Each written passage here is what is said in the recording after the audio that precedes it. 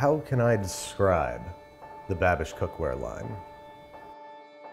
Robust, beautiful, durable, practical, dishwasher safe mostly. I wouldn't put the knives through the dishwasher, but everything, so the bowls and the, for the first phase of the Babish Cookware line, we're starting with prep tools, measuring cups and spoons, the official Babish Tiny Whisk, the Babish Tong 2-pack, the 3-piece stainless steel knife set with knife roll, the 6.5-inch Santoku knife, the 7.5-inch clef knife, as we like to call it, the 8-inch chef knife, and the 3-piece stainless steel bowl set. The Babish Cookware line. The basics made better.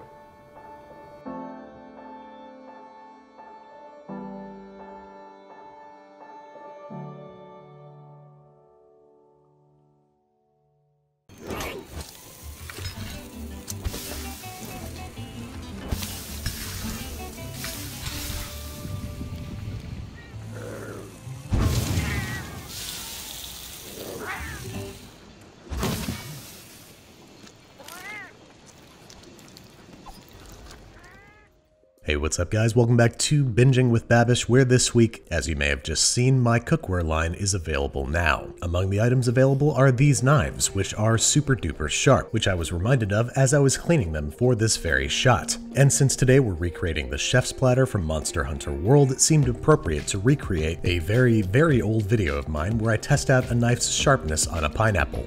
Nice. I can tell that I've definitely gotten a lot older since that video because, you know. Naturally. We have to try to fuck up a pineapple. Ah!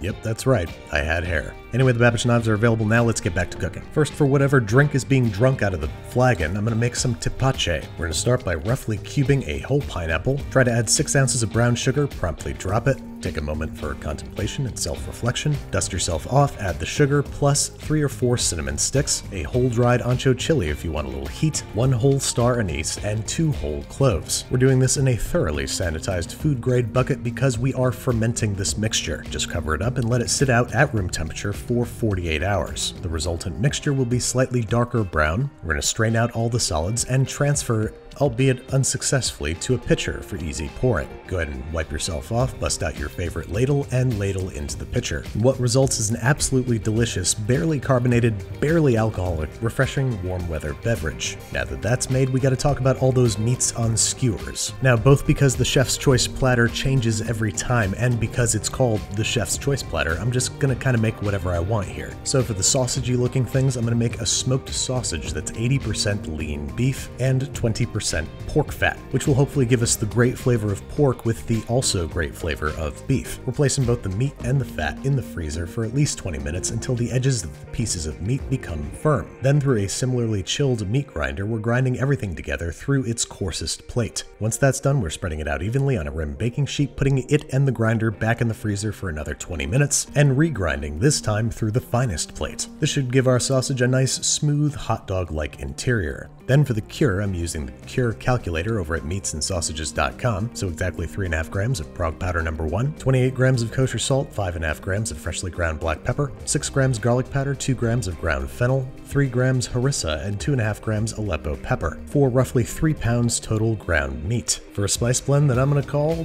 Babish Wurst.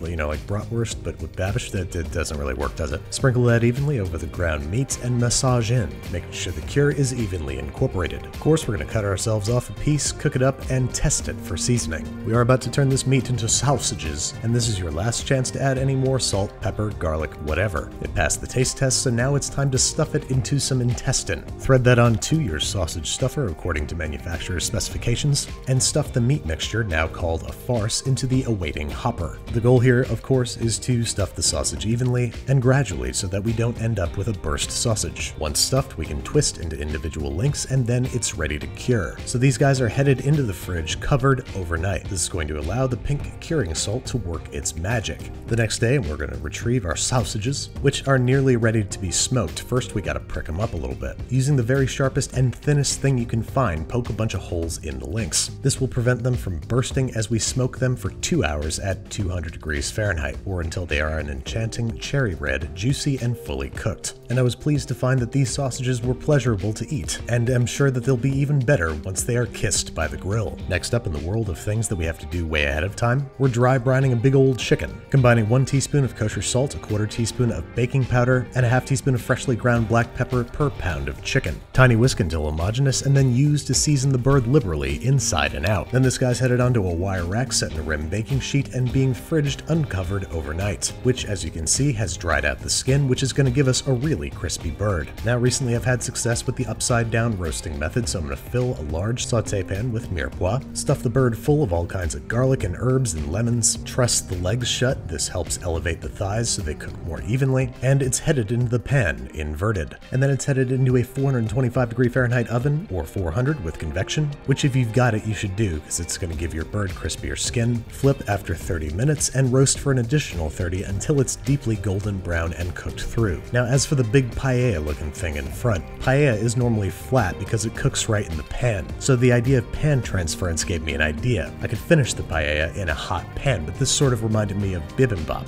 So again, since this is the chef's choice, I decided to merge the two. I'm making a real simple shrimp stock here using shrimp shells and a whole bunch of aromatics and herbs and peppercorns and garlic and all the things that are good, and cook it for about 45 minutes until it's really shrimpy. Strain it, making sure you turn off the stove, Andy, safety first. That's what I always say, safety first, shrimp second, and keep it warm in a medium saucepan along with 2 cups of dry white wine. Then in a large Dutch oven we are thoroughly sauteing 1 large onion, thinly sliced, until starting to caramelize, and then we're going to add 2 grated cloves of garlic, 2 teaspoons gochugaru, and 1 tablespoon sweet paprika, which we're just going to saute together for about 30 seconds until fragrant, deglazing with a 14-ounce can of whole plum tomatoes, and about 1/3 cup of gochujang. Cook all these guys together for about 5 minutes, let their flavors get to know each other, and then we're adding the rice, 4 cups of short grain arborio rice. Mix those guys on up together just to coat all the granules of rice, and then we're going to add our shrimp stock and wine mixture all at once. We're not making risotto here, we're making paella bibimbap. Bibimbap. Mix everybody together just to make sure that everything is evenly distributed. Season generously with kosher salt and freshly ground black pepper. And what the hell, let's finish things up with a couple teaspoons of toasted sesame oil. Then this guy's headed into a preheated 375 Fahrenheit oven for about 15 minutes. Just enough time for the rice to have absorbed most of the water so that it can act as a platform for some big old prawns. Head on, full antenna, all that good stuff. Then the lid's headed back on and back into the oven for another 15 to 20 minutes until the prawns are cooked through. Meanwhile, I'm preheating and generously oiling a large ovular cast iron skillet, which once smoking hot will be the recipient of our bibimbap. This will hopefully create the crispy, crunchy layer that exists on the bottom of both paella and bibimbap, or at least theoretically, like everything else that we're doing today. Pile it high and proud, arrange the prawns on top, and then it's time to start talking skewered meats. One of the more memorable parts of the chef's choice platter are some towering skewers of meat reminiscent of a churrascaria. And again, since I'm doing pretty much whatever I want, I'm going to start with a mojo marinade for the shrimp, the juice of 3 oranges and 5 limes, and a whole head of garlic peeled and crushed. And we're also going to add 1 teaspoon of ground cumin, 1/2 teaspoon of oregano, a tablespoon of salt, a teaspoon of freshly ground black pepper, tiny whisk completely until you remember that you forgot a tablespoon of olive oil, and that you wanted to experiment with baking soda, which should both make our marinade into a bubbly, fizzing science project and hopefully give our shrimp some better color on the grill. Then I've got a pound of peeled and deveined shrimp here that I'm going to mix together and allow to sit in the marinade for at least 30 minutes. And now, since I'm in the mood to go to a churrascaria, I'm going to make some picanha, which actually refers to a specific cut of beef. It's a rump steak with a thick cap of fat that we need to slice across the grain to keep it tender. First, we're going to start by scoring the fat, which is going to help make it look pretty. And then after locating the direction of the grain, we're going to slice across it into big old thick slabs. Mine has a little bit too much fat cap on it, so I'm going to cut some off. And traditionally, these would be cut a lot thicker, but the idea is that you press it into a horseshoe shape before skewering. And speaking of skewers, I got these big boys off Amazon. These are the kinds used in Brazilian steakhouses, and I assume chef combat. Go ahead and practice your moves a little bit, take stock of the damage you just did to your table, and start skewering the beef. Now, the reason you traditionally want to do these thicker is so that you can carve them right off the skewer, but for my purposes today, these ought to do just fine. Picanha is then usually heavily salted with rock salt, but all I've got is kosher, so that's what I'm going to do. Season generously and let stand at room temperature for at least 45 minutes before cooking, during which time we can subdivide our sausage into skewer appropriate sizes. And once that's done, we can similarly impale our shrimp. Once everybody has been skewered, it's time to head out to the grill, which we've had preheating on maximum flame for like 15 minutes. I'm going to start with the red meat because it needs the most time to cook, grill covered for maybe 5 minutes, and then rotate about 30 degrees so you get those nice cross hatches when you flip.